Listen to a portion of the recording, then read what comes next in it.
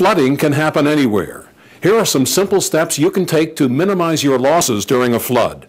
Safeguard your possessions. Keep a room-by-room inventory of all of your belongings and copies of all important documents in a safe deposit box or waterproof container.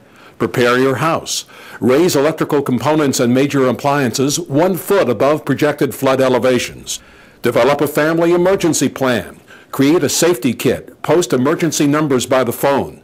Practice a flood evacuation route and ask an out-of-state relative to be your emergency contact. Purchase flood insurance. Standard homeowners insurance doesn't cover flooding. A national flood insurance policy can safeguard you financially when flooding strikes. For more information, visit floodsmart.gov.